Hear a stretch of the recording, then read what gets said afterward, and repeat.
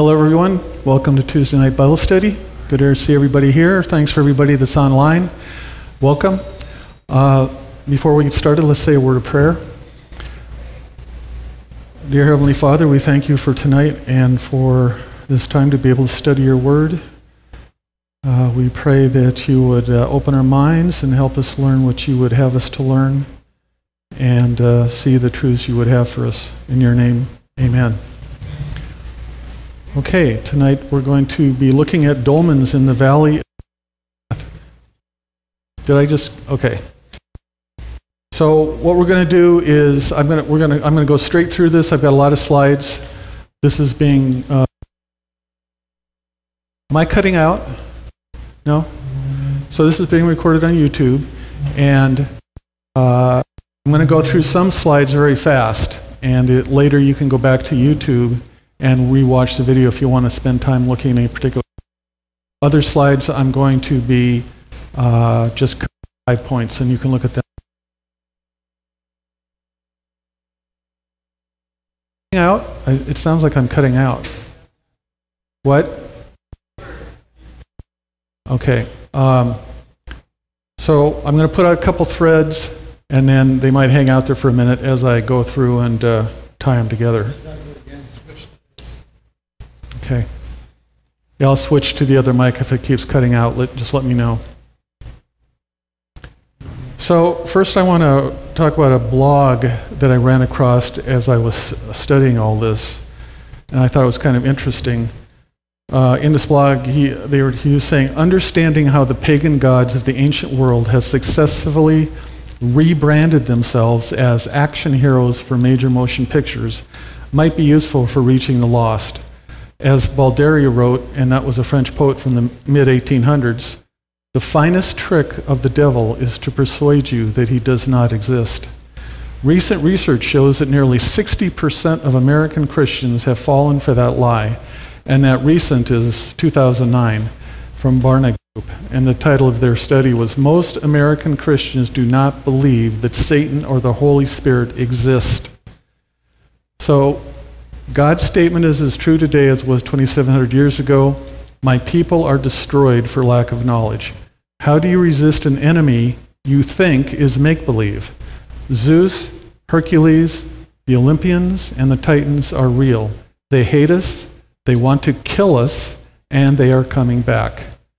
And again, that was the Barna Group, 2009. There's a link there. And the other part was a reference to Hosea 4:6. My people are destroyed from lack of knowledge. Because you have rejected knowledge, I also reject you as my priests. Because you have ignored the law of God, I will also ignore your children. And there's many, many threads that go into this situation. And I think since 2009, it's actually become far, far worse. So let's look real quick at a couple threads, or a couple things that go into this.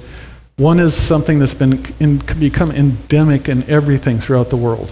That's the Marxist-Leninist atheism. So it's based upon a dialectical materialist understanding of humanity's place in nature. Marxist-Leninist atheism proposes that religion is the opium of the people. Thus, Soviet Marxism-Leninism advocates scientific atheism rather than religious belief. And this is tied in with what's called dialectical materialism. It's a philosophical approach to reality derived from the writings of Karl Marx and Friedrich Engels. For Marx and Engels, materialism meant that the material world, perceptible to the senses, has objective reality independent of mind or spirit. They adopted a thoroughgoing materialistic approach. So there was and so that became the philosophy of materialism.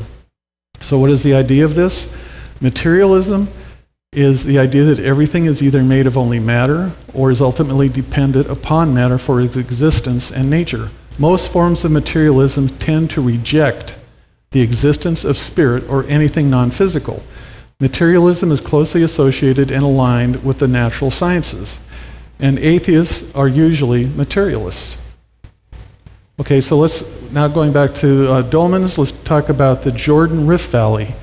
The Jordan Rift Valley is a geographic region that includes the entire length of the Jordan River, from its sources through the Hula Valley, and the sources are of the Jordan River is Mount Hermon, where the melting snow and the rainfall has tributaries that flow down and form the Jordan River.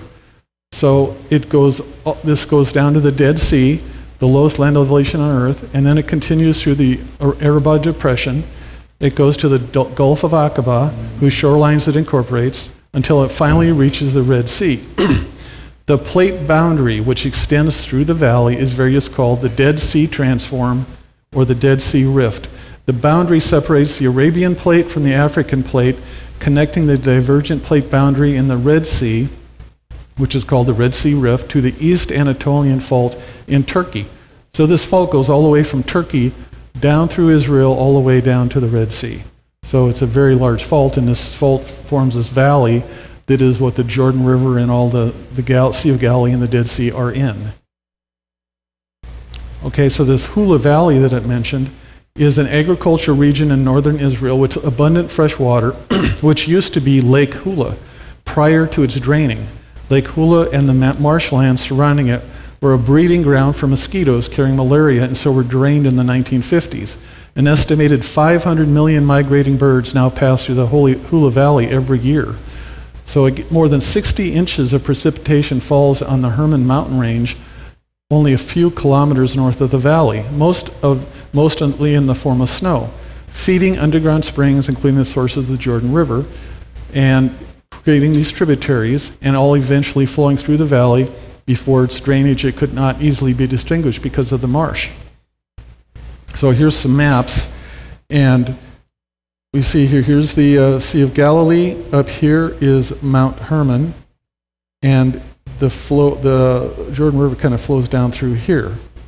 And you can see this Golan Heights area is a very large area that extends through this whole region. And we'll look at this again, but Mount Hermon's over here. The Golan Heights area is all through here. Down here is the Sea of Galilee.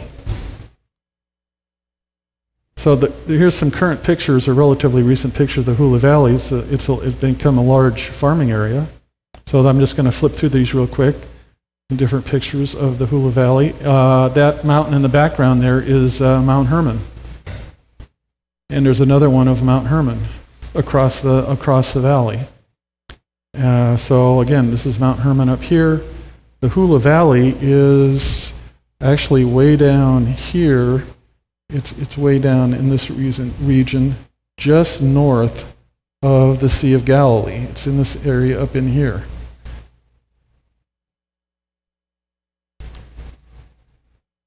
So what is a dolmen? Dolmens are generally dated to the 3rd millennium. On the Golan Heights, they are more narrowly defined to be between 2250 BC and about 1800 BC. Based on pottery shards found near some of the dolmens in Jordan, a megalith closer to the Dead Sea may also be as old as the beginning of the early Bronze Age, about 3300 BC. If the Bible is accurate, and we believe it is, then the time and location suggests that the builders of the dolmens were the Rephaim tribes who constructed them in the centuries before Abraham's arrival in the area. By the time the Israelites returned from Egypt around 1406 BC, only Og's small kingdom remained of the Rephaim, possibly the last of the dolmen builders in the Levant. So the Jordan River, which is what flows down from the Mount Hermon range to the Hula Valley to the Sea of Galilee, there are many dolmens in this valley. The root word for dolmen means table. While dolmens are found all over the world, there are more of these structures in Jordan and the Golan Heights than anywhere else. They are large megalithic structures made of 2 standing stones and a capstone, like a table across the top, with no cement holding the slabs together. The highest concentration of dolmens in the region is on and around the Golan Heights, where the Rapha King Og once ruled. A recent survey of the Golan found more than 5,000 dolmens. In Jordan, another 20,000 dolmens have been found. In 2012, archaeologists examined a massive multi-chambered dolmen on the Shamir Dolmen Field on the western foothills of the Golan Heights, a site with over 400 dolmens. What was truly remarkable about this particular dolmen was the discovery of rock art on the underside of the capstone, a basalt slab weighing about 50 tons. That's the first time art has been found inside any of the thousands of dolmens in the region, possibly the first written or artistic record that might be connected directly to the biblical Rephaim. Dolmens once connected and may still connect our material realm to the spiritual plane. Just as threshing floors link heaven and earth, Rephaim and Canaanite tribes saw these as sacred places to speak to the dead. Dolmens are sometimes grouped into expansive necropolises, or cities of the dead. Scholars use the term necropolis despite the lack of burial evidence in most of the dolmens, because the dolmens were constructed within vast graveyards. The standing stones, the table legs, were associated with stone doorways or portals. And here's an example, this is from Bible Places, of a dolmen, couple of dolmens in the Golan Heights area. This map shows, for instance, here, this here shows that if this symbol says there's 500 plus right in this area, so Chorazim right in here, there's 400 plus dolmens. Up here at Shamir, 400 plus dolmens. And then the next smaller one is 50 plus, next smaller one is 10 to 50, and the smallest one is 1 to 10. And they're just all over this. When they drained the swamp and the water came back, they found this whole area here was ringed with just a continuous fields of dolmens, all in this area. So a paper was published. These were by people from, this Gonan Sharon, Alan Barash. If you look at their thing, they're all from high-end universities and government agencies in Israel. Monumental megalithic burial and rock art tell a new story about the Levant Intermediate Dark Bronze Age. So we're going to look at some of the things that were written in this paper. And this paper is available for download, so there'll be a link for that. And if you want to get this paper and look through it, you can. You can get it for no charge. This is from the paper. They're showing this picture, and this is at Shamir, and so this is the village right here of Kibbutz Shamir, and this area here is Kibbutz Shamir, and then this is the area they were studying, and there's a bunch of dolmens in here. So if you look, where's Kibbutz Shamir? So if we go here, here's the Sea of Galilee and Mount Hermon, and right here, this Kibbutz Shamir is right in here. So there's Caesarea Philippi, so it gives you an idea where it's at, right in here.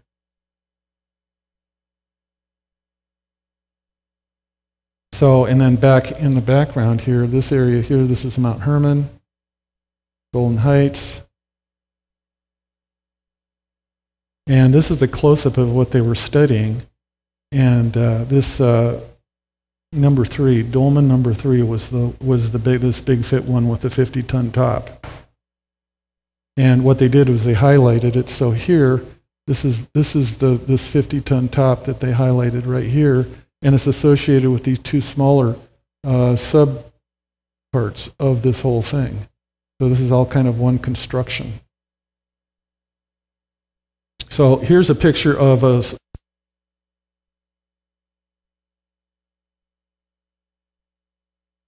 No? Is it okay? Okay now? Okay. So here's a picture of a researcher under this 50-ton tabletop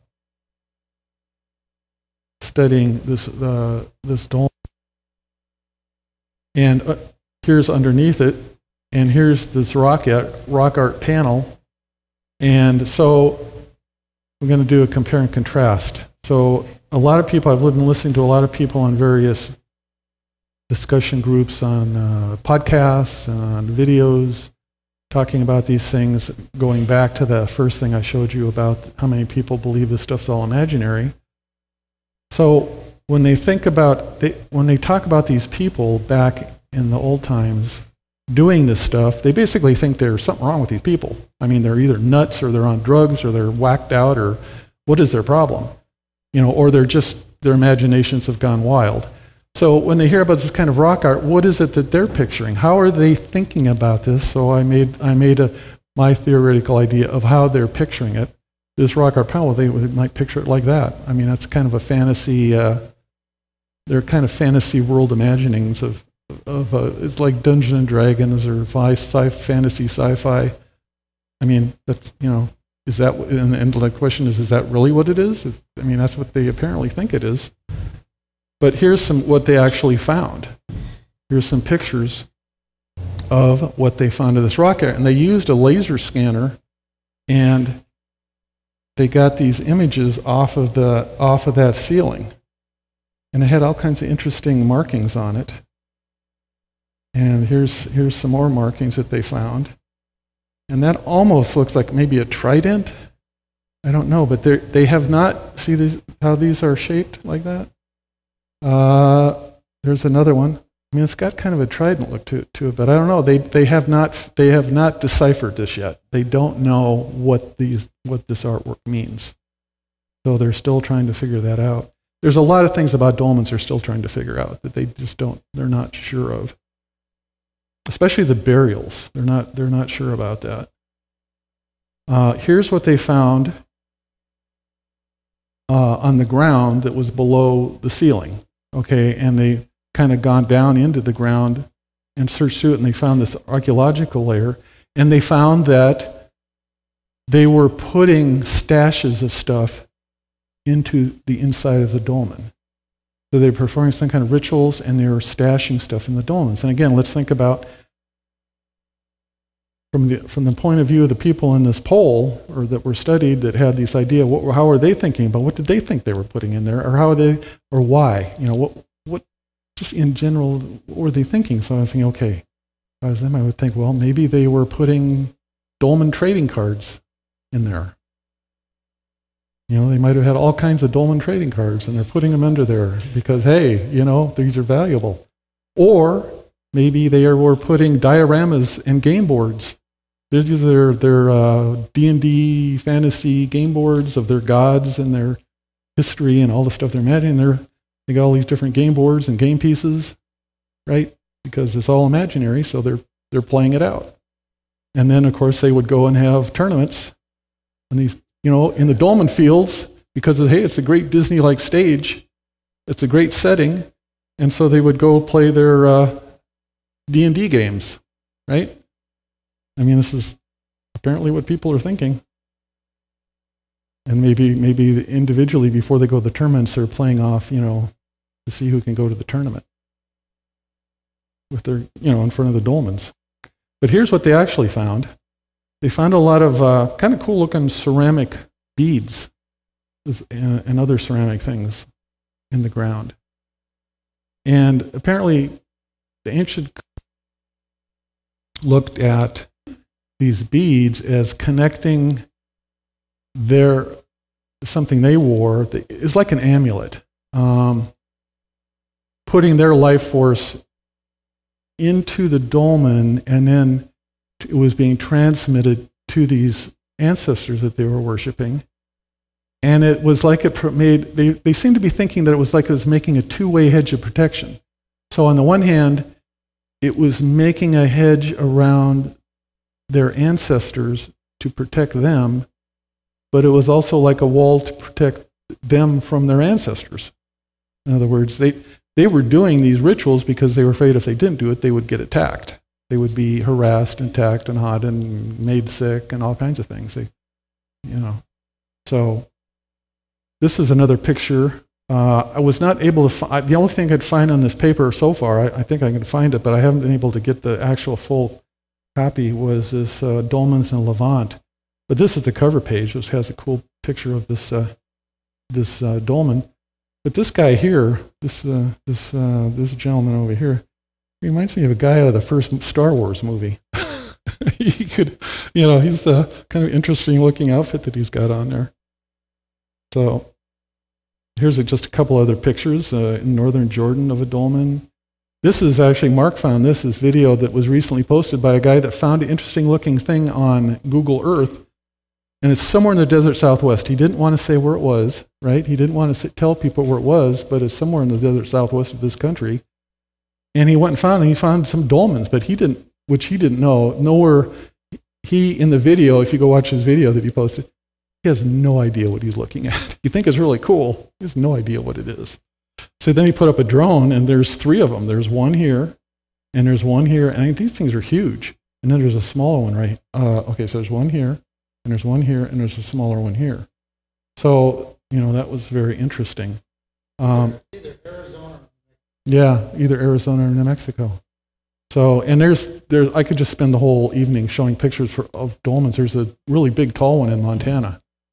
And, but this is interesting, this rock wall, which Mark thinks he might have been at.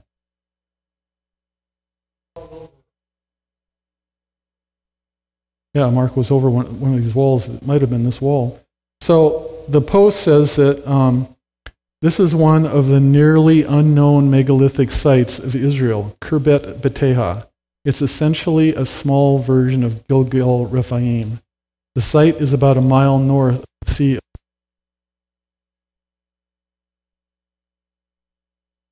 of the Sea of Galilee.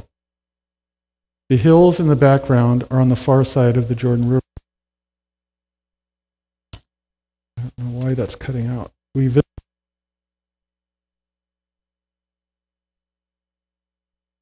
1, 2, 3. Why don't you give me a handheld, because if this thing's not working.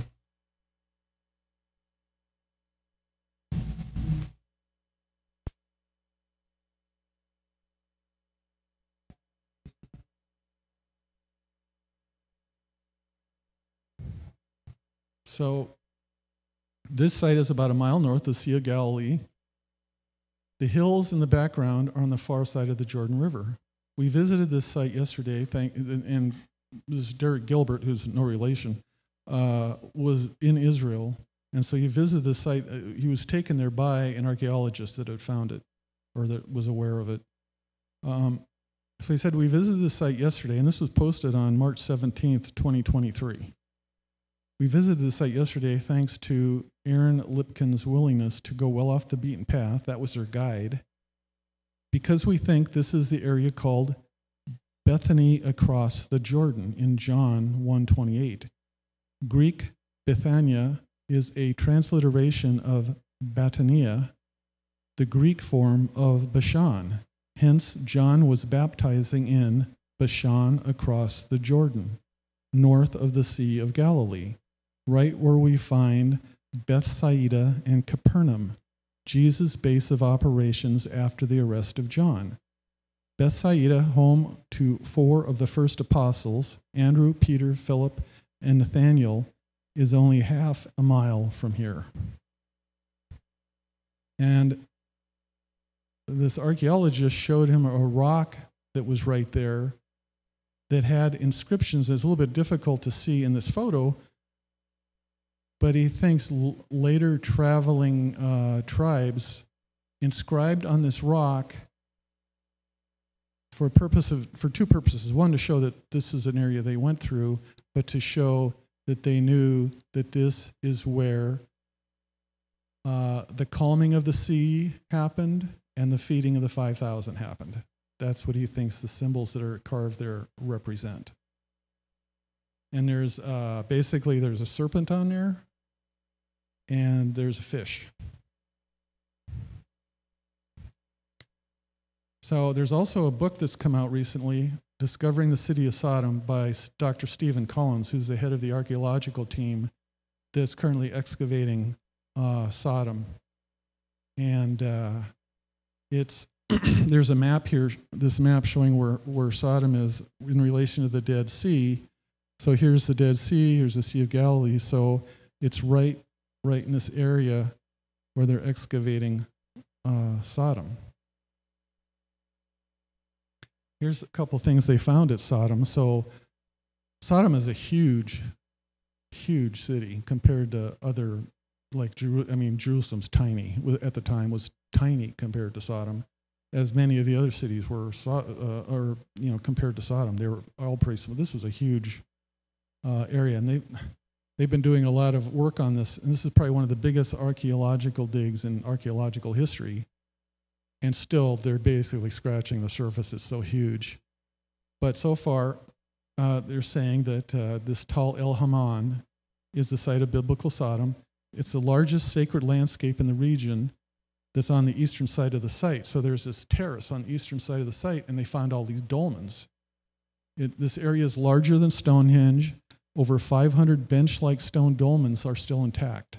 Originally, they know there was 1,500 dolmens right there. The dolmens they found to have precise astronomical alignments, and they were aligned to the equinoxes and the solstices. And they know from what they found so far that the dolmens are used for seasonal ceremonies. But here's the interesting thing. The center of the city has not been disturbed. Nobody has gone in. There's no tunnels. There's no diggings. Nobody has gone in and robbed anything. It hasn't even been accessed. They're still up above it as they're moving through the layers, digging, going through the layers. But I watched an interview with this head of the project that just came up a couple weeks, that just was posted a couple weeks ago, and he said they're pretty sure because Sodom was continuously inhabited for thousands of years, and he believes in the city center there was a city archive. And he said this will be the first city archive ever discovered intact. And that's going to be a big deal. That's going to be, a really, really big deal if they find that city archive. And he's pretty excited about it. Okay. So they also found that they know that they were doing rituals with bones, torches, olive oil, and grain. And this is interesting. This Hammond megalithic field that we're talking about includes not only dolmens, but also menhirs, which are standing stones, stone alignments, hinges, stone circles, all signaling the cultic sacredness of the area. It's the largest such assemblage of megalithic structures in Levant. So it's a pretty amazing. So around 1200 BC, just before its destruction by the so-called Sea Peoples, Ugarit crowned its last king. A ritual text designated KTU 1.161 by scholars suggests that the ill-fated Emirupai III, who was probably killed when a city was overrun, was crowned with a necromancy rite that summoned the spirits of his royal ancestors, the Rephaim. So this comes out of this Ugaritic text. You are summoned, O Rephaim of the earth. You are invoked, O council of Dedanu. And it goes on. But the point I'm making in this ritual is they are calling up these spirits as Rephaim. So it says there is no question that these Rephaim are the same group called by that name in the Bible. Sheol beneath is stirred up to meet you when you come. It rouses the shades to greet you, all who are leaders of the earth. It raises their thrones, all who are kings of the nations. Isaiah 14:9. The interesting thing about that is this translation of this word into the word shades is actually the word Rephaim. Okay? And it's in the Easton's Bible Dictionary. You can see right here, Rephaim, a race of giants who lived on the East Jordan, from whom Og was descended. They were probably the original inhabitants of the land before migration of the Canaanites. They were conquered by Shelaram, and their territories were promised as a possession to Abraham. Okay? Now, the Septuagint also directly translated that as Rephaim. The book of Enoch. In chapter 15, it says, "But you from the beginning were made spiritual, possessing a life which is eternal." So he's talking to these spiritual angels in heaven, that were in heaven, these spiritual beings, "and not subject to death forever." You're not subject to death. "Therefore I made you not wives for you, because being spiritual, your dwelling is in heaven, and you're never going to die, so you don't need a replacement. Now the giants who have been born of spirit and of flesh shall be called upon earth evil spirits, and on earth shall be their habitation. Evil spirits shall proceed from their flesh, because they were created from above, from the holy watchers was their beginning and primary foundation. Evil spirits shall they be upon the earth, and the spirits of the wicked shall they be called. The habitation of the spirits of heaven shall be in heaven, but upon earth shall be the habitation of terrestrial spirits who are born on earth. The spirits of the giants shall be like clouds, which shall oppress, corrupt, fall, contend, and bruise upon earth. They shall cause lamentation. No food shall they eat, and they shall be thirsty." This is telling you that the habitation for the souls of the Rephaim when they die is on the earth, because no place was made for them. And so they're on the earth. As opposed to humans that, we'll see they don't We don't stick around when we die. We're not staying here. So in Ezekiel 32:27, Septuagint, and they are laid with the giants that fell of old, who went down to Hades with their weapons of war, and they laid out their swords under their heads, but their iniquities were upon their bones, because they terrified all men during their life. And in the Dead Sea Scrolls, there's multiple references to the spirits of the bastards. Now, bastard is a person of dubious status. Whether the term denotes the offspring of an unmarried woman or the offspring of mixed parentage, one Gentile parent, is unclear. A bastard cannot enter into the assembly of the Lord, even to the 10th generation of descendants. So we'll see why that's important here in a second. For thus they allured the watchers. This is in Reuben 5:67. For thus they allured the watchers who were before the flood. For as these continually beheld them, they lusted after them, and they conceived the act in their mind. For they changed themselves into the shape of men, and appeared to them when they were with their husbands. And the women lusting in their minds after their forms gave birth to giants, for the watchers appeared to them as reaching even unto heaven.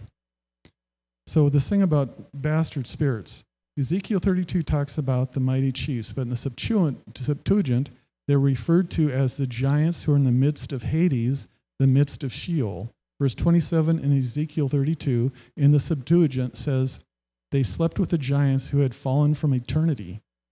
So we've got the sense that the Jewish scholars who translated it from the Hebrew understood that it was the spirits of the giants who were in Sheol. There are 5 passages in the Dead Sea Scrolls where there's a phrase that's used of demons, spirits of the bastards. That a bastard is someone that doesn't have a human father, would be the logical understanding within this context. They're talking about the watchers and demons, and they're calling them spirits of the bastards. So the idea there is that they don't have a human father, and they have an angelic father. Bethsaida, which was we heard about that earlier, up there north of the Sea of Galilee. The excavation site of El Tel is located in a public recreation area known as Jordan Park, and is believed by archaeologists to be Bethsaida. Bethsaida is one of the most frequently mentioned towns in the New Testament. He gave sight to the blind man, and not far away he taught and fed a crowd of 5,000. And from the Bethsaida shore he was seen walking on the Sea of Galilee. Indeed, Bethsaida, Chorazin, and Tabgha, with Capernaum as the basis midpoint, constituted the evangelical triangle on the northwestern end of the Sea of Galilee, within which approximately 80% of Jesus' public ministry was exercised, according to the synoptic Gospels of Matthew, Mark, and Luke, writes biblical scholar Daniel Casey. The first century Roman writer Pliny the Elder called Bethsaida one of 4 lovely cities on the Sea of Galilee. Yet, like Capernaum and Chorazin, Bethsaida was abandoned and forgotten for many centuries. Why is the Bethsaida site today a mile away from the shore of Galilee? An earthquake has lifted El Tel, and the Sea of Galilee has shrunk in size. In Christ's day, according to biblical archaeological Bargill Pixner, the Jordan River did not sweep in a large loop as it does today, but flowed straight into a shallow lagoon before reaching the lake. So a small part of Bethsaida lay on the west bank of the river. In 2019, archaeologists reported finding the remains of a large Byzantine-era church, which they believed to be the Church of the Apostles, built over the house of the Apostle Peter and Andrew. This church was described by a visiting bishop in 725. 3 years later, the discovery of a mosaic inscribed with a petition to the head and leader of the heavenly apostles, assumed to be St. Peter, strengthened the claim that this site was Bethsaida. Is that Mark? That might be the church you went to? You went to that one too? Yeah. So Bethsaida, if we look here, where is Bethsaida? It's on this map. It's down here. Hold on.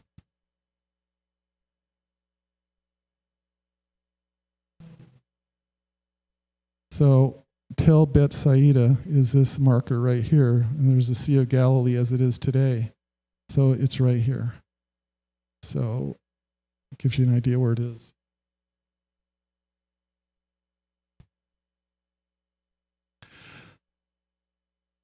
So you can look at this whole thing later. I just want to point out, Michael Heiser posted this like a blog about discerning the dead. And in this blog, he makes the differentiation between human dead, which is one word, metim, and the Rephaim, the dead that are Rephaim. Okay? And goes through some confusing passages talking about the dead. So he says briefly, the Rephaim are mostly generally the dead kings or great warriors of antiquity. Sources within and outside the Bible confirm this identification. In the biblical cases, however, the Rephaim are related literally to the giant clans in the Old Testament. These clans are in turn identified as descendants of the Nephilim, who were offspring of human women and divine beings. And this one verse talks about that the human dead have no knowledge, and that's often used to say that, well, if the human dead have no nothing, don't know what's going on, that they're just not around at all. But what Michael Heiser is saying is the dead here, metim, appear to be are the human dead, not non-human spirits in the underworld. The knowledge in context being referred to is the knowledge of the living, life in the world of the living, the world of the readers. The dead, the human dead, don't know anything about that since they're dead and they're in the underworld. And at the time this was written, before Yeshua led the captives out captive, led them out, they were in paradise where there's the gulf and then there's a place of torments, and he emptied out paradise, after the crucifixion. But he's saying that the human dead aren't around here. They're not watching what's going on because they're gone. They're in another place. So that's as opposed to the Rephaim dead. They are here, and back then and even up to today, there are people to try to contact them because they have knowledge of what's going on. Okay, so that's the differentiation. So Jubilees explains a little more of what happened with Noah. So the unclean demons after Noah, after the ark landed and they started, repopulating, the unclean demons that all, there was a lot of them because they all died from the flood. So there was just a massive number of these spirits around. These unclean demons began to lead astray the children of the sons of Noah and to destroy them. And the sons of Noah came to Noah and said, hey, these demons, they're causing all kinds of trouble and they're blinding us and they're killing us. So Noah went and prayed to God. And after he prayed to God about this problem, it says in 10:7, and the Lord our God bade us to bind them all. So he gave them permission to get these guys all bound up and sent away. But then the chief of the spirits, Mastema, that is Satan, came and said, Lord Creator, let some of them remain before me, and let them hearken to my voice, and do all that I say unto them. For if some of them are not left to me, I shall not be able to execute the power of my will on the sons of men. For these are for corruption and leading astray before my judgment. For great is the wickedness of the sons of men. And so Yahweh said, okay, we'll let a 10th part of them remain. So 10% can stay and 90% go. So they locked up 90% of them, but 10% stayed. So that's why in the scriptures you see places where it says they're bound and locked up, and other places they're saying they're here. Well, they're in both places. 90% got locked up, 10% left out because Yahweh said, yeah, Satan can have 10% of them to carry out his will because Satan's just a finite being. He can't be running around everywhere all at the same time. So what's not clear is the Rephaim that died after this point, what was the policy? Did some portion of them have to be locked up and some portion left out? Was there a percentage that had to be out that was enough as the human population increased? The Satan could have enough. Basically, they were his minions. The movie Minions? His minions, okay, his foot soldiers. They were carrying out, doing his will. So anyway, there was some kind of a pattern set up there that there's going to be some number of them available to Satan to carry out his will on the earth. Okay. So, now there's another thing we need to look at is this thing about Adam needing an heir. So the Amorites set the religious and cultural tone for society from about the time of 2000 BC, which is roughly the time of Abraham, maybe a little before, down to the time of the Exodus. The Amorites did not see a separation between the realm of the living and the realm of the dead. The dead ancestors were always with you. It's kind of an Eastern concept to us now. You get Asian cultures, where this is also very true to this day, African culture, where this is still very true, but here in the West, we've lost that. But that was the worldview of the people who lived in and around the ancient Israelites. You had to appease the ancestors and provide for them to provide sustenance for them in the afterlife. Otherwise, they would fade away. They would cease to exist. That was their belief. This is why Abraham and Sarah were so concerned that they didn't have a living descendant, a son and heir. There's a scholar by the name of Dr. Nicholas Wyatt who points out when Abraham tells God, I will have to make Eliezer of Damascus my heir, that the phrase Damascus is actually a scribal correction done later because the scribe did not understand what Abraham was saying. Ben Mashiach means son of the cup. Ha Damashek means of Damascus. So Ben Mashiach, son of the cup, the one who pours out the libation or the drink offering every month to sustain the dead in the afterlife. Abraham saying, look, I don't have an heir. I will have to name Eliezer, my servant, as the son of the cup to keep me and Sarah. Abraham at that time didn't have the worldview that was revealed to the prophets later or to the disciples by Jesus' day. They didn't have the understanding of Sheol and Hades that developed through time. There was a real change in the way Jews saw the afterlife during the Second Temple period. So Abraham was still affected by the views that were there at the time of what, because Yahweh didn't drop Yahweh doesn't act like the other side where they just go and drop all this information into people's heads. He doesn't do that. He lets people gradually assimilate and learn and grow over time. And if you do it with respect to human dignity and how humans are and how they learn, you can see just by looking at the scriptures that it takes a significant amount of time. Yahweh is very patient, and this whole thing developed. He didn't force it into people's heads. This revelation occurred through time. And so this is why Abraham was thinking this way. That information wasn't yet available to him. He was thinking in the way that everybody was thinking at the time.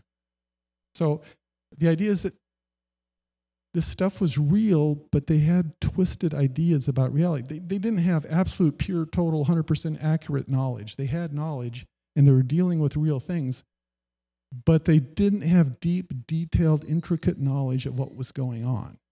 They just kind of had a broad brush strokes of what was going on, and a lot of things they thought they were thinking about weren't quite right, partially because these spirit beings were misleading them.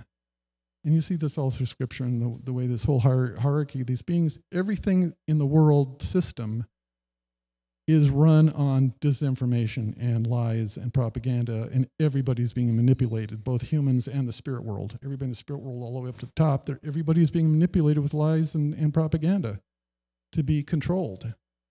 So anyway, that's kind of what was happening there. So the valley of the shadow of death, in Matthew 4:12, upon hearing of John the Baptist's arrest, Jesus withdrew to Galilee and established residence in Capernaum, a town situated by the Sea of Galilee. Capernaum is located along the shoreline of the Sea of Galilee and is approximately 1 mile away from Bethsaida.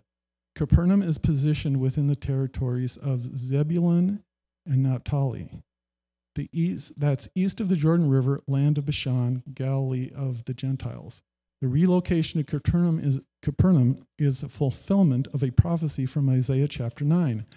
For unto us a son is born, unto us a child is given. This prophecy refers to the land of Zebulun and Naphtali, the way of the sea, which is the Roman road known as Via Maris, which traversed from Egypt to the Sea of Galilee, then along the Jordan Valley to Damascus. The Jordan River flows through a valley between Mount Hermon, Dan, Chorazin, and the Hula Marsh area. The Hula Marsh was previously a lake. When the marsh was drained in the 1950s, it was found to be surrounded by dolmens. The region near the marsh, particularly near Shamir Kibbutz, is considered a hub of dolmen culture. Dolmens are prevalent in the area and have been there for thousands of years. Scholars remain uncertain about the exact significance of dolmens despite extensive study over 2 centuries. So that gives us all this information we've been getting, then gives us a little bit more information about the story about Legion.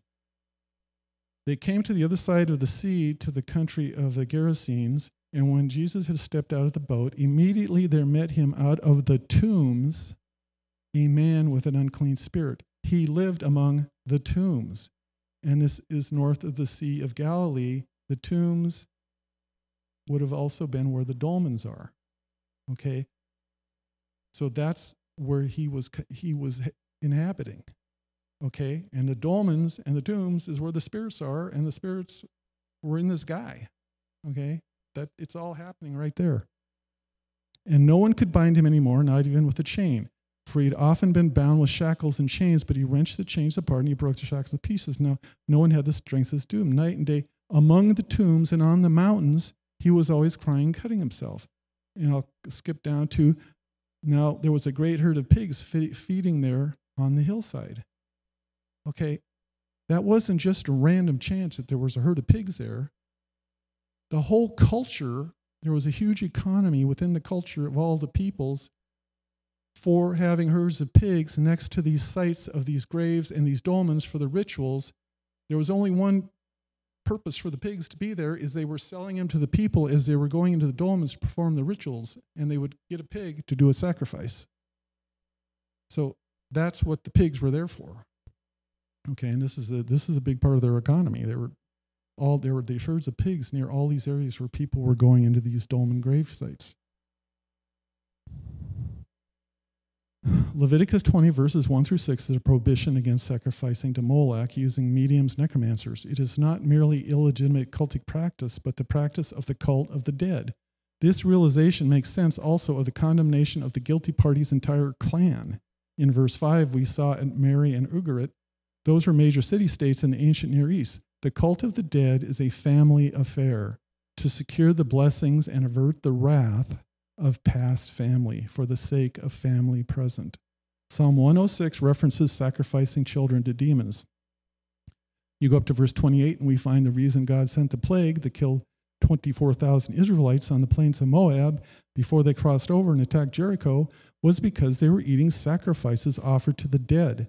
That was part of the worship of the cult of Al Peor. And that word peor in that context is based on a Hebrew word that means gap or cleft or opening. And in this context, the meaning is probably the entrance to the netherworld. So Baal Peor was the lord of the entrance to hell. And the Israelites had been drawn into that worship by eating sacrifices. Okay? This is all tied in. Where they were performing these rituals was at the dolmens. That's the whole reason they were built. Okay, so offering to the dead is part and parcel of the practice of sacrificing children to Moloch. The reason that we don't see references specifically to dolmens in the Old Testament is because English language translators, demons, I said that wrong. The reason that we don't see reference specifically to demons in the Old Testament is because the English language translators looked at Rephaim, because that was the word they were looking at, and they didn't understand what the Rephaim were to the ancient Israelites and their neighbors. They've only figured this out recently, fairly recently. They didn't realize this was a special class of spirit in the afterlife that was believed to be the ancestral spirit, specifically the ancestors of the royal houses of the Amorites who had to be sacrificed to and appeased in order to secure their blessings. And then, of course, he had the household gods that were represented by the teraphim theme, which Jacob's wife stole from her father David's wife, and she had one of them in their bedroom, which is how David escaped the agents of Solomon. This was a thing that affected Israel down to when Isaiah was condemning the practice of eating forbidden food amongst the tombs. And I don't think it's a coincidence when Jesus cast out the demons from the Gerasene demoniac, which the one that said, "We are legion, for we are many," who was living among the tombs. There was a herd of pigs right next door. There's a French scholar who argues that pigs were forbidden as unclean in many cultures in the ancient areas, and the only reason they were even raised was to offer up sacrifices to the dead. It's been hiding in plain sight in the Bible. It's just been translated out. For example, instead of the Rephaim rise up to greet Lucifer when he's cast out of heaven, the word Rephaim was translated as shades. And that happens a lot in the translations. So the Valley of the Shadow of Death, this practice has to do with the cult of ancestors in the ancient Near East. Amorite texts reveal the practice of monthly ritual meals for ancestors on the night of the new moon, the 30th day of the month. This monthly ritual, known as Kispum, involves summoning ancestors by name and offering them food and drink. The Kipsum ritual can be seen as a form of necromancy, as it involves summoning and interacting with the deceased ancestors who are offered bread and drink in the ritual to provide sustenance in the afterlife. Failure to perform the ritual meant ancestors would fade into non-existence. Forgetting their names led to oblivion. The ritual practice persisted until at least the time of David and potentially beyond. Even David's household during the time of Saul, with Saul, possessed household gods, suggesting the practice's prevalence. David's son Absalom erected a pillar, a remembrance marker in the Valley of the Kings to ensure his name endured because he didn't have an heir. Amorite kings in the region erected pillars to prevent fading into oblivion, encouraging offerings and remembrance. The practice aimed to appease and honor ancestral gods or ancestors, ensuring their continued existence and well-being. The reality was that people were being deceived by entities, potentially spirits of Nephilim destroyed in the flood. Similar practices continue in the present day in various cultures, such as Madagascar, Haiti, and Mexico, with the Day of the Dead, which exemplifies the continuation of rituals involving ancestors and offerings. The origin of these practices goes back to the Nephilim, tying back to Mount Hermon's history. The practice persistence over thousands of years underscores its lasting cultural and spiritual significance. So there's a sky burial theory with the dolmens. Some scholars propose that dolmens were utilized for sky burials, where bodies were exposed to the elements and birds until only bones remained. Then the bones were buried in ossuary, which is a shaft tomb somewhere else. The balls of Bashan. This is a paper that was written by this Dr. Robert D. Miller, and he was arguing that the phrase bulls of Bashan is not about famous cattle, because this is something that some people would say, oh, there must have been really famous cattle up there in Bashan. He's saying, no, the Bible's not referring to the bulls of Bashan as famous cattle, but about cultic practice. Although this has been suggested before, this essay uses archaeology and climatology to show ancient Golan was no place for raising cattle. He goes through in this paper and shows that the environment was not, the food environment and the water and everything else was not enough to sustain herds of cattle. The bulls of Bashan is written, many bulls are surrounding me, strong bulls of Bashan have encircled me. Psalm 22 is a messianic prophecy written by David nearly 1,000 years before Christ Jesus was born. Indeed, the ancient Hebrews, long before the time of Christ, recognized the messianic undertones of this passage. Yet, who are the bulls of Bashan that the Messiah would be encircled by? One recent researcher has pointed out, but the psalmist wasn't shown a vision of angry bulls from the Golan Heights surrounding Christ at the cross. He was given a glimpse into the future at spirits from Bashan, demonic entities represented by bulls who surrounded the cross to celebrate what they thought was their victory over Messiah. Robert Miller recently used archaeological and climatological evidence, which we just referred to about there couldn't be cattle there. So Satan and the rest of the rulers of the age gloried at the crucifixion of Christ. They did not understand that his death would bring about their downfall. So now we'll look at David pursuing into the valley. David, writing in the 23rd Psalm, was familiar with the area north of the Sea of Galilee because one of his wives was the daughter of the king of Geshur, which was based in Bethsaida, so he is familiar with this area. David chased a rebel all the way to a city called Aval Beth Mattah, which is at the north end of this valley. David knew this was the beating heart of the Canaanite religion. There are Canaanite myths that place the activities of Baal in the Hula Marsh. This was an area that was known to be important to the Canaanite religion. David is saying that even though I'm in the middle of enemy territory, I'm no longer on the ground sacred to Yahweh. I'm on ground sacred to this enemy pantheon. I will fear no evil because my good shepherd is with me. It's like, hey, look, the shepherd is right behind me, and he's got a rod and a staff, and that rod is used for a cosmic beatdown. So if you got a problem with me, power, principality, throne, dominion, whatever, talk to the shepherd because he's right behind me. So when he was going through this valley, he was probably meeting up with tribal people at these dolmens like this, and these tribal people there on the 30th, and they're preparing their food offerings. So he probably saw all of this as he was going up through the valley. And so then he probably sat down and started thinking about it, writing some things. And for instance, Psalm 22, he said, the afflicted shall eat and be satisfied, which he was saying that these entities that they were feeding were never satisfied because they keep at it doing it over and over and over and over. Those who seek him shall praise the Lord. May your hearts live forever. All the ends of the earth shall remember and turn to the Lord, and all the families of the nations shall worship before you. For kingship belongs to the Lord, and he rules over the nations. The ancient world agreed.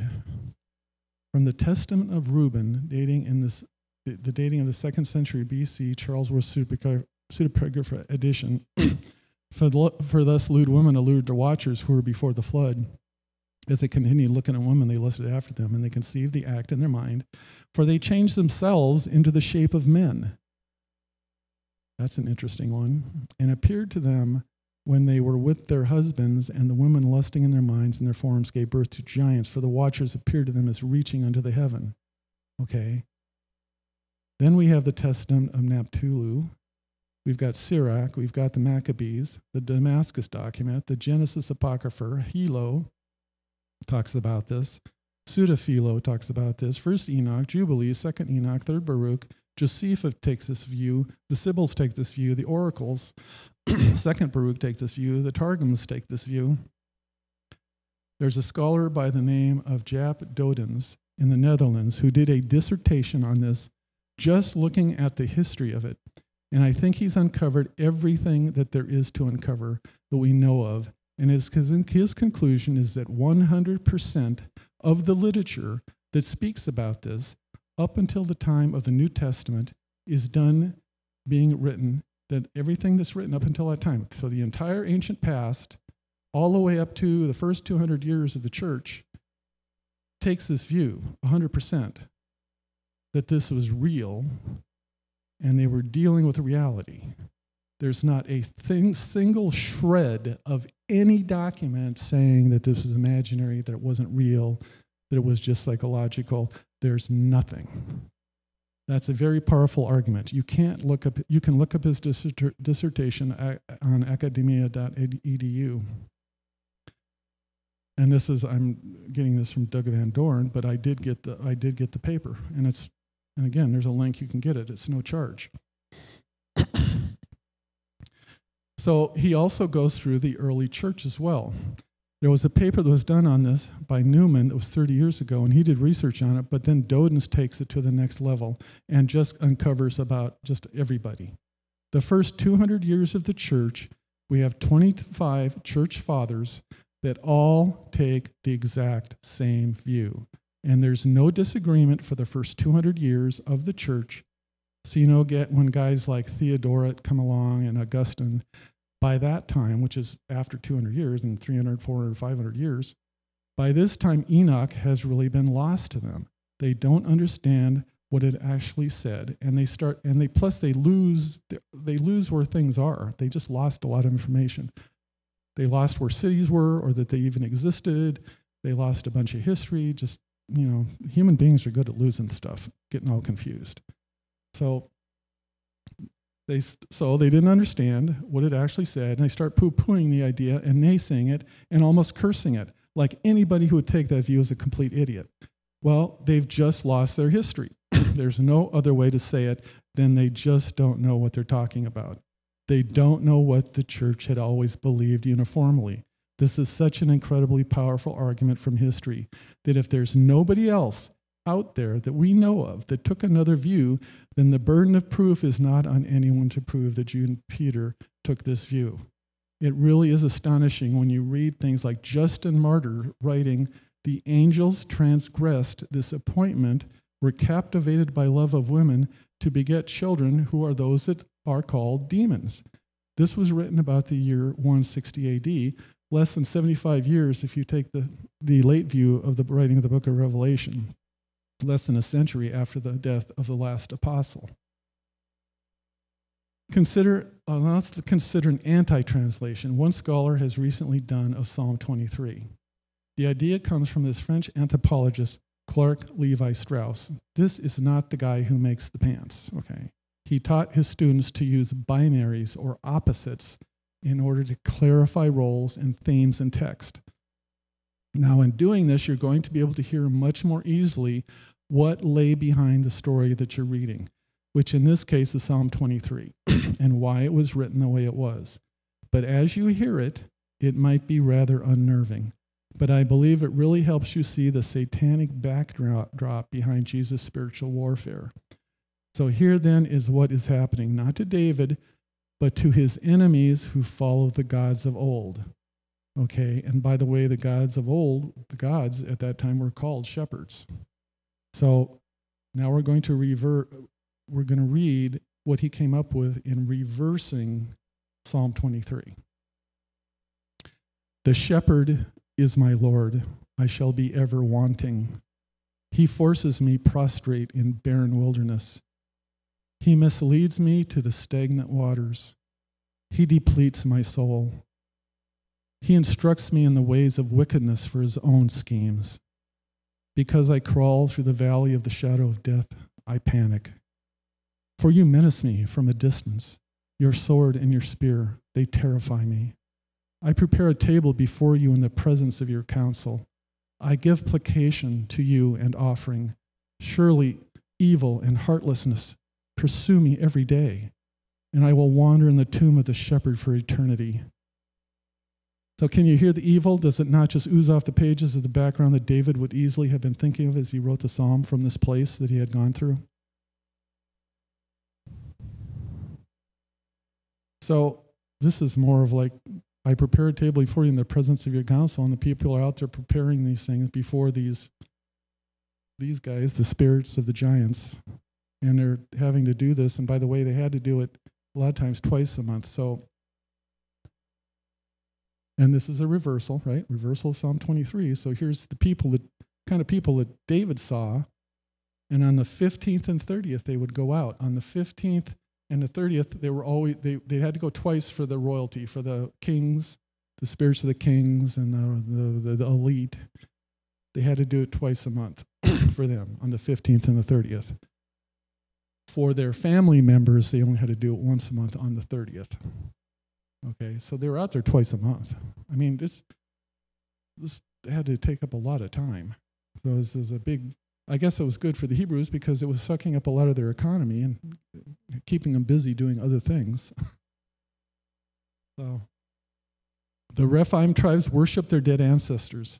These spirits, which were in fact the demonic spirits of the giants, had to be summoned once a month by name and then fed at a prepared dolmen table through a ritual to sustain them in the afterlife. Yeshua reversed this by saying, "No, you eat of my flesh and drink my blood from my one-time sacrifice, instead of you pouring out the blood of the grape and feeding the bread and sacrificing pigs to your deceased ancestors to sustain them month after month after month after month forever. You do this once from me, and you will be sustained in the afterlife forever." It's a complete reversal of all that was taking place in and around the Sea of Galilee. So Psalm 23, a Psalm of David, "The Lord is my shepherd, I shall not want. He makes me lie down in green pastures. He leads me beside the still waters. He restores my soul. He leads me in paths of righteousness for his name's sake. Even though I walk through the valley of the shadow of death, I will fear no evil, for you are with me. Your rod and your staff, they comfort me. You prepare a table for me in the presence of my enemies. You anoint my head with oil. My cup, the cup that they're offering, they're pouring a cup out for these guys, but my cup is now overflowing. Surely goodness and mercy follow me all the days of my life, and I shall dwell in the house of the Lord forever. And that is the last slide.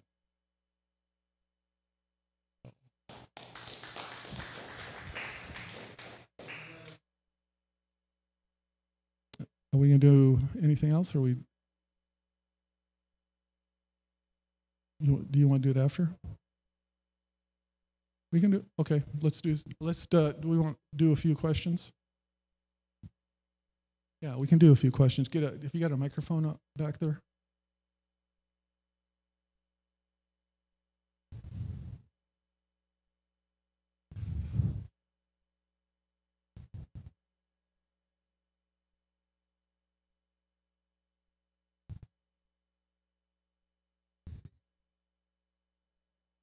What? Oh, okay. All right. Oh, I see it. Okay, thanks. What?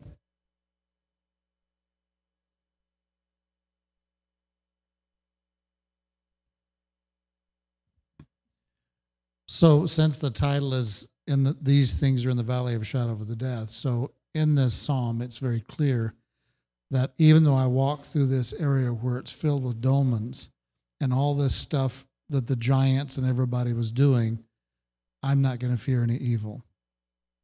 And all of this area from Mount Hermon all the way down to the Dead Sea on the east side of the Jordan is where a lot of this stuff is taking place. Yep. And it's very interesting that Yeshua is baptized in the Jordan. And on his journey from the Galilee area, he went all the way to the Jordan River and came up that direction up to Jericho and then made his way up to the city. So it's interesting, he took that route on the very far east of the land of Israel, close to this whole area that's happening here. So yeah, just pointing out that nearly all of the stuff that Ward showed in the slides has to do with the things that were happening in this area from Hermon down to the sea. And so this is called the Valley of the Shadow of Death. I think it's interesting that Yeshua spent a big part of his ministry up in enemy territory doing spiritual warfare. And basically everything he did, every miracle he did, and everything he did was defeating the different gods and showing his power over them, that they were helpless against him.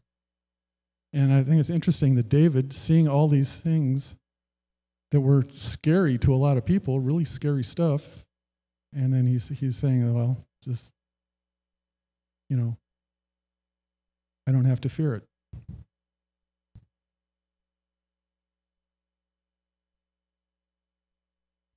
So the area that you were speaking of, is that in addition to Yahusha doing spiritual warfare, and his ministry was largely in that area, when he spent 40 days in the desert, would you say that was also the area that he was doing spiritual warfare as well, when he was fasting after he was baptized?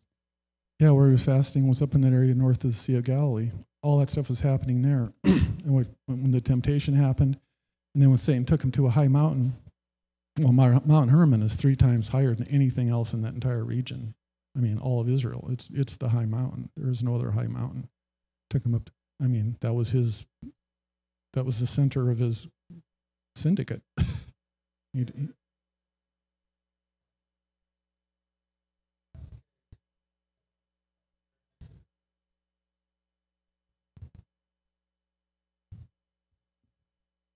So today, are the demons still in that area? Well, I mean, are they alive? Well,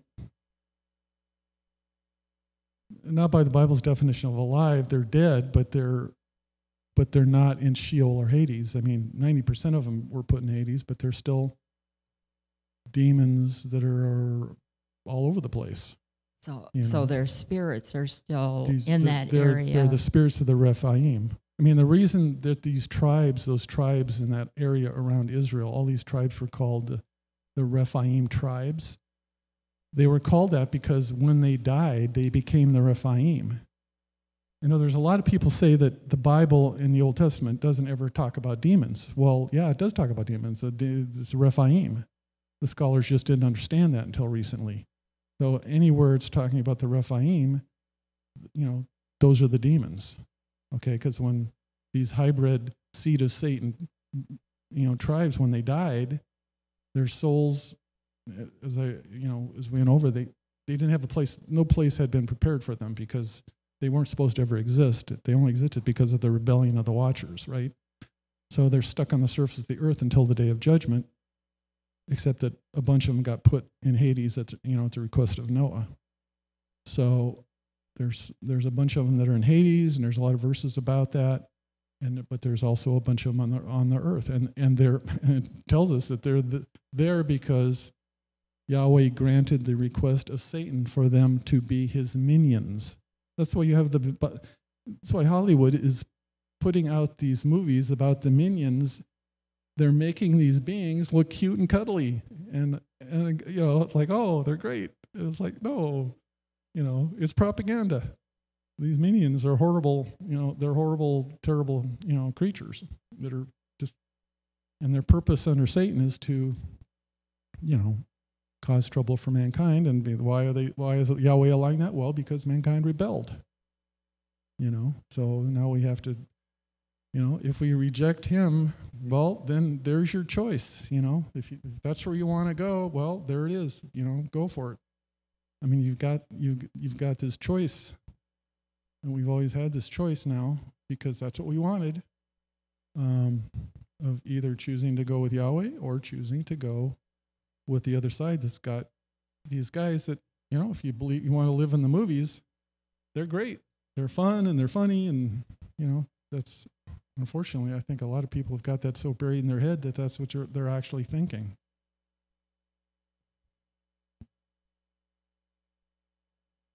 You got...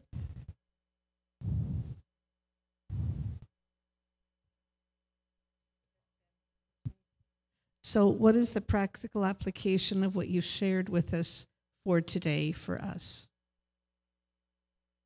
Well, I think the practical application is that we have a better understanding of what the scriptures are talking about. And we know more about understanding of what David was talking about when he wrote Psalm 23.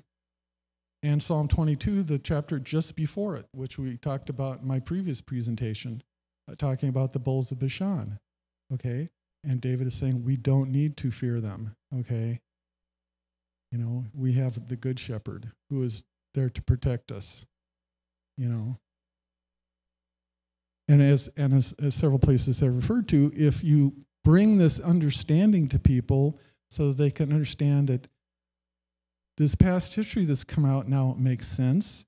The dots are connected. It makes logical sense of what they were doing. They weren't a bunch of crazy meth jobs, all right, back in the past. You can see what they were doing, and now it makes sense. And you know, you now have a clear choice. You can see the choice that's laid out for you, you know, and which way. And look at the world today. You really want to go into that? I mean, and you can understand now, looking at this, why is the world the way it is today? Okay, because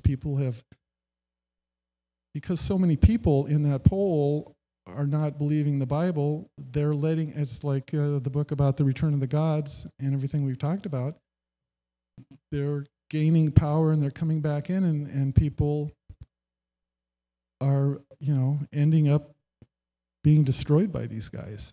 Look at all the meth and all the drugs and all, you know, just the whole thing. You know, they need the message that, you know, The stuff the world system put in your head is just is a bunch of propaganda. You need to understand what's going on. You know, it sort of seems like the propaganda we're hearing about aliens coming from other planets and stuff. It's possibly just the 10% of these Raphael that are floating around yet, the Greys and all that. They tell us that, oh, we got to be careful. Here come the aliens from another planet. Yeah, I think the spiritual world is, these entities are revealing themselves more and more, and they're being interpreted as ancient aliens, which again is just more propaganda. So.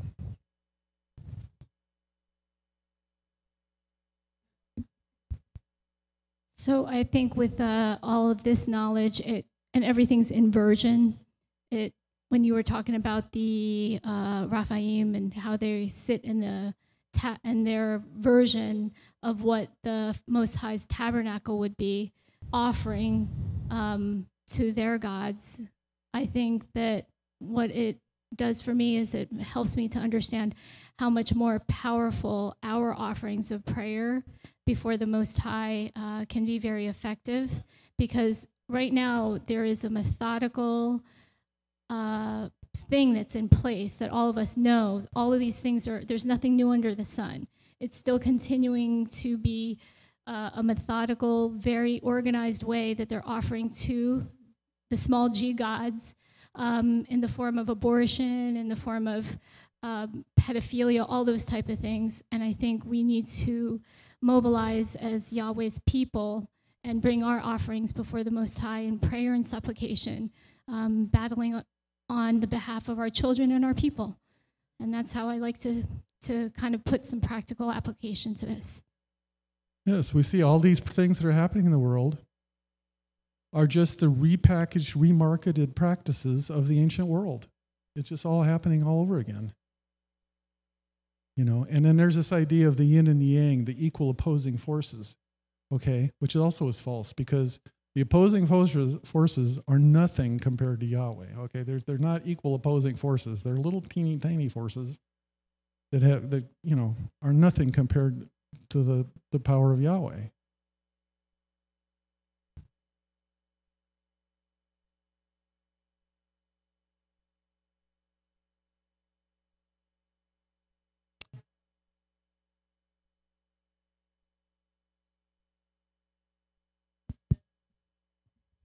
So does this have anything to do with current day Buddha? Because I know those that practice, they do bring food to these little statues they have of Buddha in their homes or wherever they have them. They bring them some type of food item and lay it before them every morning. Yeah, that's that same ancient practice.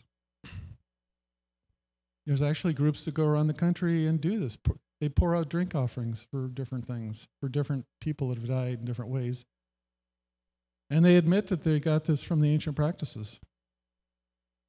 You know, it's becoming more and more prevalent, and the people need to be aware of what's going on so they can push back against it.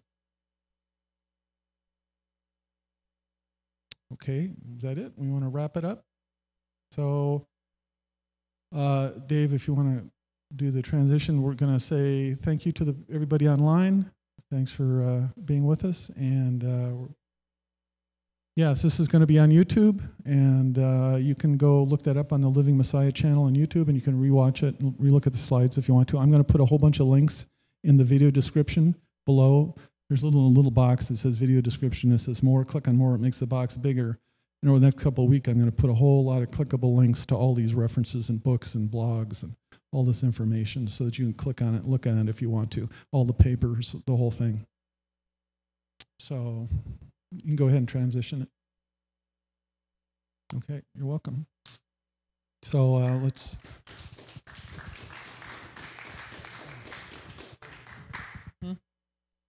Yeah, let's close in prayer real quick, and then we're done. Heavenly Father, we thank you for tonight, and we thank you for your word and the fact that it's real and true, and it shows your objective truth of the world, that you hold it all in your hand, and that you are the one true power, and these other forces are nothing compared to you, and that we can have faith in you that you are the good shepherd and you will lead us and protect us. And we thank you and hope and ask that you help us when we go forward. We talk to other people, we can show them these things so that they can come out of the world system and be with you. In Yeshua's name we pray, amen.